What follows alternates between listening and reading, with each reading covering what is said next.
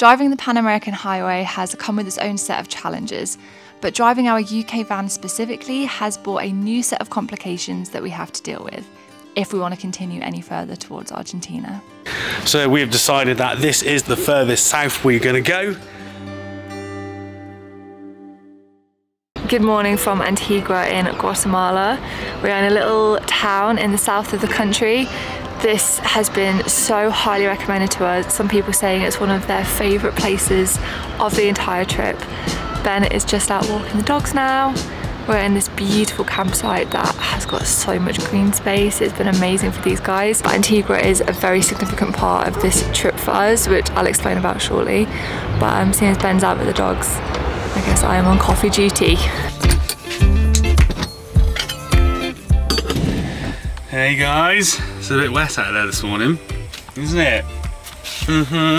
It's because it's gloriously cold at night, so there's dew on the ground, which is amazing.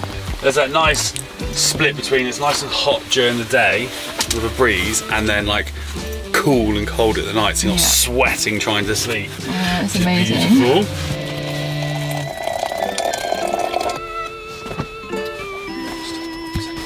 Flip flop.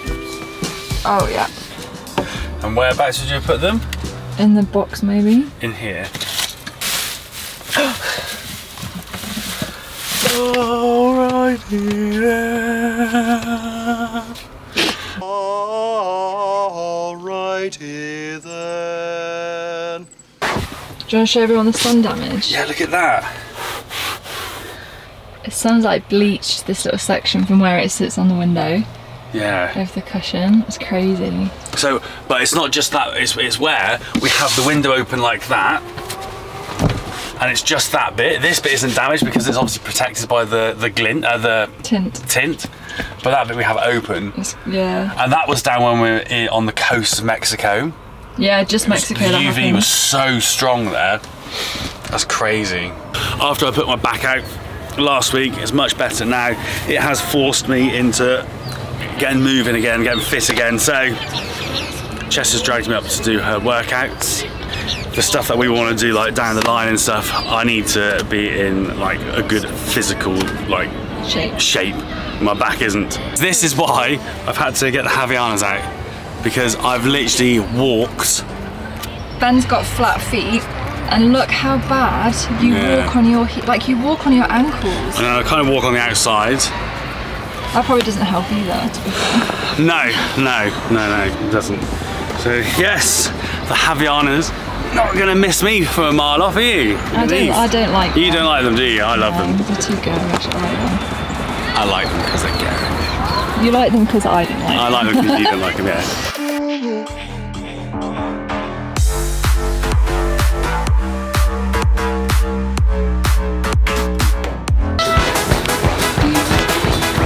Oh my god, go! Look at you go! Yeah! Hey!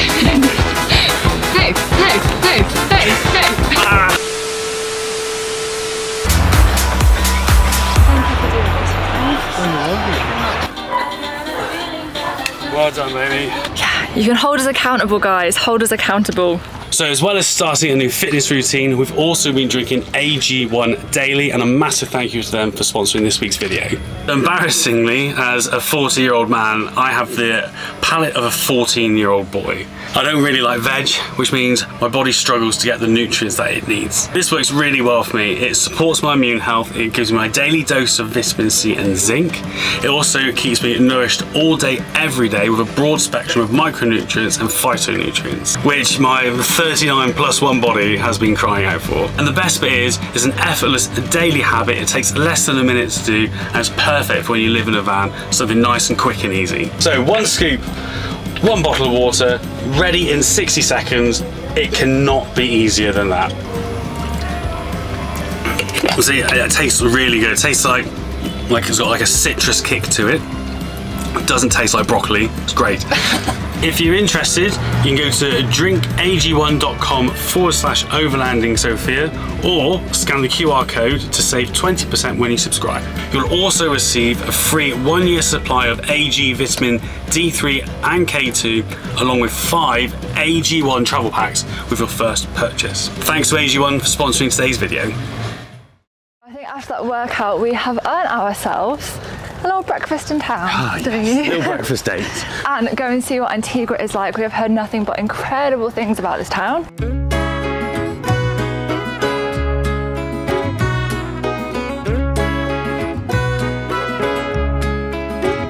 There is so much to say about this magical town nestled in the highlands. Antigua gives you a glimpse into the vibrant and rich cultural life of Guatemala. The winding maze of cobblestone streets and enchanting colonial buildings are set against a backdrop of volcanoes that tower above the town, a reminder of the volatile landscape in which Antigua sits, and which mostly destroyed it in an earthquake 300 years ago.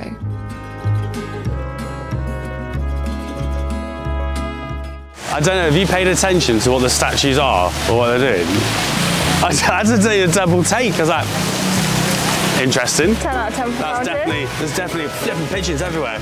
That's definitely a bloke that's created that, isn't it? Definitely. Wow, look how pretty this is. Guys, this is one of the most famous sites in Guatemala. Can I just stop you? Ben has got some, if you can't tell already, he's rehearsed some I've got some facts.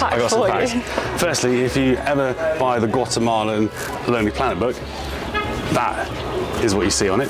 On the right hand side is a monastery, and on the left hand side was a school. Was it a monastery or convent? Oh, convent, sorry, you're right, yeah, so fact check, yeah. So there's a convent on this side and a school on this side, and the nuns used to teach, but they took a vow of, like, well, they took a promise that they wouldn't be seen. In order to get from the school or the convent to the school, they had to find a way without being seen, and that's why they built the arch. This has to be one of the prettiest towns that we've been to. It's just so beautiful. All the buildings are gorgeous, all painted these cool colours, like rustic, and then like you look down the street and there's just this huge volcano like looming above the town. Oh, that's what I was just talking. I was going to say we've come for breakfast and coffee to this really cool little cafe. And I've ordered an acai bowl. Oh my god, look how big it is. Granola, banana, strawberries, coconut, chocolate chips. And oh, look at that. Oh, that looks really good, mate. That looks really, really, really good. It's like Bali vibes again. Ben is having a spiritual moment over his chai latte. Literally died and gone to heaven. This is the nicest chai latte I've ever had in my life. Ever.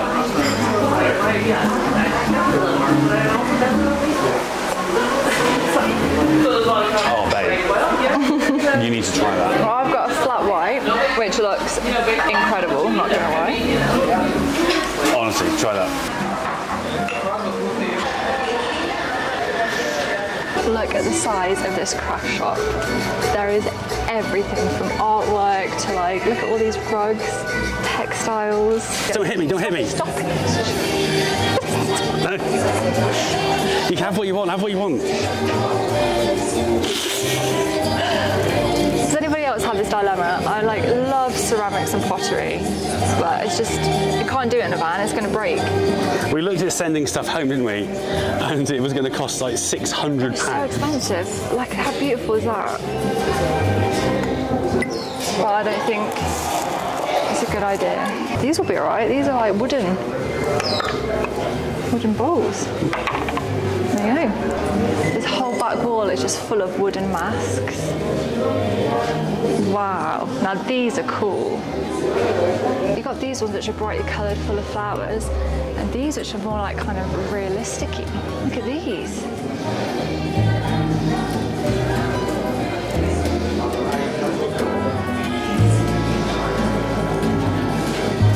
Shall we get one?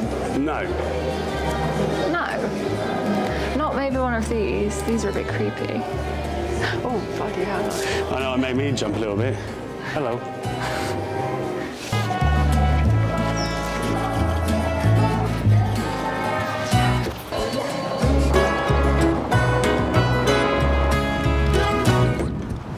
I love that this little camp spot is only, what, a 5-10 minute walk into town? Yeah. Not very far at all. So back here, little oasis of peace and calm. And if you've seen clips of the volcano that rises above Antigua, Volcan de Agua, and thought, oh look, it's smoking. It's actually an inactive volcano. It's just covered in wildfires at the minute. There's like helicopters going overhead, dropping water on it. They're looking pretty bad actually, and at night you can just see, it actually looks like it could be lava, but it's just like little pockets of wildfires, which is really sad. I'm hoping they put it out soon, because right now you can see the volcano, but when the smoke blows this way, was it yesterday, you just couldn't see, you couldn't see it at all. It was just that smoky. But every now and then, over in this direction, you won't be able to see it right now, is Fuego, which I think is Guatemala's most active volcano, and that is erupting, and that is just puffing off lava and smoke fairly regularly. Right. What goods did we buy then? This is what we bought. Let's go with, oh yeah, Chess bought a pillow. Well, she thought she bought a pillow. No, in fact, cushion. A cushion, sorry. In fact, she bought a cushion case. Do any other guys get confused between a cushion and a pillow? They're quite different They're things. literally both exactly the same thing. They're not. Please tell me I'm right on this. Cushions are for sofas and sitting on. Pillows are purely for sleeping in beds. Ben will always call like the pillows cushions, and it drives me mad. And now he's just called that cushion a pillow.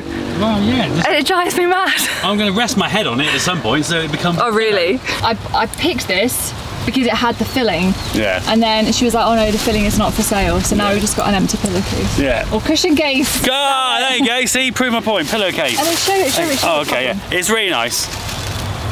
It's made locally by one of the villages. I love it. It's very nice. Massive bag of locally grown coffee. I think it's over there somewhere where the plantation is. Surrounded by the 3 volcanoes that provide a stable microclimate and a rich volcanic soil ideal for growing coffee. It's a nice little cool bag. So once we've run out of our Walmart coffee, we can go to some good stuff. You can't come to Guatemala without buying Guatemalan chocolate, the home of chocolate. Oh.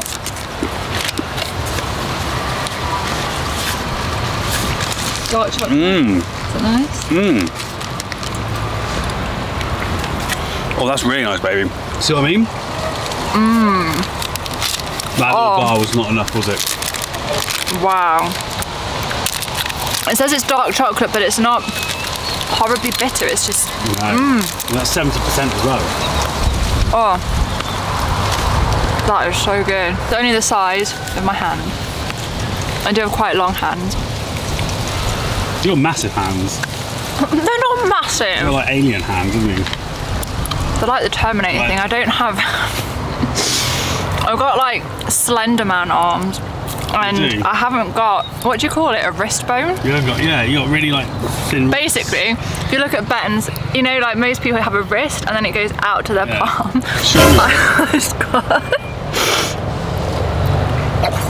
I've got like swords. You got 2 little daggers, like Edward Scissorhands. I thought it was the thing off Terminator. Yeah, the T-90. Was it? I can't remember what one it was. Not Arnie, the other one. Apparently. Terminator 2. Apparently when I was born, I cut my mum coming out. That's literally the most disgusting thing. Because of my arm. I'm not joking. I came out with my arm coming out. Then you came out the wrong flipping way. No, you come out head first, but my arm was up. I have a question. You know when I was born? Yeah? Did I come out with my hand out that ripped you? You did, yes. Told you. I've got dagger hands. Sorry about that, Mum. The midwife said to me, she came out and said, hello, I'm in the world. Are you saying that I came out like Superman? Yeah. I was like... We are going out for drinks tonight, gonna sample the nightlife of Antigua. It looks like it's gonna be really good. First we're gonna go get something to eat, have an early dinner. And party. And go for a little party. So before we go for a bite to eat, opposite our campsite are these huge ruins. Do you know what they remind me of? It reminds me of being back in Turkey. Yeah, or somewhere like Pompeii or something, isn't it? Yeah. Right, so 2 friars came here in 1685, asked for permission to build this. It was granted in 1695, and then took about 50 years, I think, to build. And then about 20 years after that, there was a massive earthquake and pretty much destroyed most of it. They rebuilt it, and then another earthquake destroyed it. And then it just stayed like this. Wow, I mean, look at the size of these blocks. We haven't seen ruins like this probably on this entire trip, have we? No, that's true, we haven't. Kind of take ruins for granted back home. Don't. And you've not seen them for 2 years. They're pretty damn cool.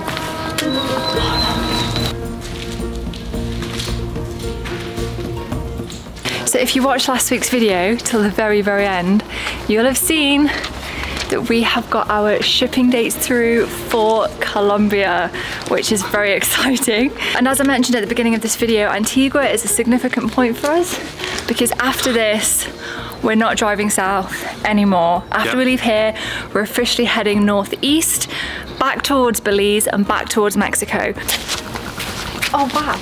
You know what, there's just so many, you start to go down one way and then a little corridor just like peels off and there's so many little nooks and crannies to explore. As Chess was saying, and we've said a few times in the past, we can't drive any further south because we have a right-hand drive. Costa Rica and Nicaragua do not allow right-hand drives in as a full-on ban. So there's no point of us driving all the way down through El Salvador, Honduras. I don't even think we can get into El Salvador really either with the right-hand drive. Okay, no matter how far south we drive, we have to turn around and come back. So we've decided that this is the furthest south we're going to go before heading towards Belize and then eventually back into Mexico to ship from Veracruz to Colombia. In our excitement exploring the ruins, I just wanted to elaborate on a couple of things that we forgot to mention. With Costa Rica and Nicaragua blocked, there are no ways to drive around these countries as they span the whole width of Central America from coast to coast. If we had a left-hand drive vehicle and we could drive further south, we would still have to ship from Panama to Colombia to avoid the infamous Darien Gap. This is a stretch of dangerous, unpoliced, lawless jungle connecting Central and South America. It has no roads through it, making it impassable. Any overlanders taking this route have to ship around the gap, and this is most commonly done between Panama and Colombia. So we're just shipping sooner than we would otherwise have to anyway. We could have driven straight to Veracruz when we landed in Mexico, but we really wanted to do this loop so that we could come and experience some of Central America and South Mexico, which is a place neither Ben or I have ever been before. And so far, it's been the best decision, minus the food poisoning. You could really get lost in here. You could, can't you? Oh, this is amazing. Yeah, look, you can still see the wildfires burning on the volcano there. Wait till we get to see the Mayan ruins up north. I can't wait for that. We are definitely seeing some Mayan ruins. I'm surprised it's taken us this long. Oh, baby, you can still see the carvings on the ceiling. Oh, wow, yeah. Look at this. Wow.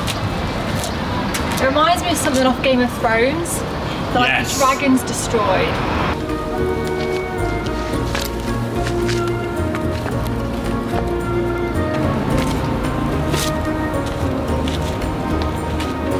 I can't get over this. It's huge, isn't it? It must have been enormous. The size of these columns that have just crashed.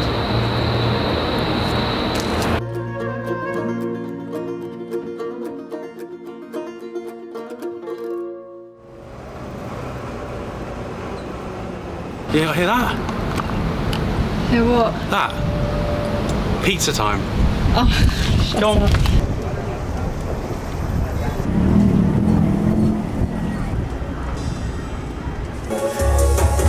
In keeping with the trip, we have come to an Argentinian restaurant. The music here is really, really loud. We're sat right next to the speaker. The party is getting started. We're having pizza and cocktails. I've gone for a daiquiri. Magnificent cocktail. Margarita, I think, is my new favourite drink. It's a good one.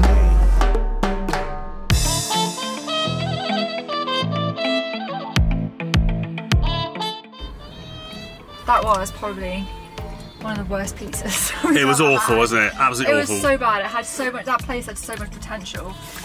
But the margaritas were good though. The cocktails were good. I can give it that. But we are back now. Do you think I should need a jacket? I also just want to say thank you to Bobby, who sent us a message on Instagram telling us about a little speakeasy here. A little cocktail bar speakeasy that you have to go through a red telephone box to get to. You got the key to get in? Yes, we might go for a dance later. The bed is pre-made. Yeah, these guys are going to be keeping it comfy. Like, you know, you're backpacking or doing van life when you're like gonna go dancing in your Birkenstocks. Right, ready? We'll see you guys later. Let's go.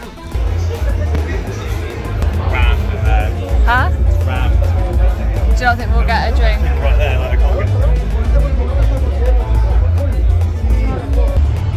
Oh, I'm so gutted about that. It was absolutely rammed, and the people that went in first, the guy said there's no tables, you can wait, but we don't know how long. So then we were behind them. And then we were behind them, yeah. It was cool in the little telephone box though. Yeah. Ah, that's a shame. We should have got her earlier. Yeah. A few days later, we actually made it back successfully to the little speakeasy with our friends Nick and Kate, and it was awesome. But this night we celebrated a big milestone in our trip, and we partied like the old days. Yeah, I can't remember the last time I had a wristband. Guys, this just gets even better. We're sat outside and they have people come around like with a menu to just buy drinks, so you don't even need to leave your seat. Well, in the outside terrace, and there's table service for cocktails and drinks, and then there's the club downstairs if you want to go and have a little boogie. Yeah, there might not be much footage after this. What was that? I said there might not be much footage after this. Yeah. Because this is going to get messy.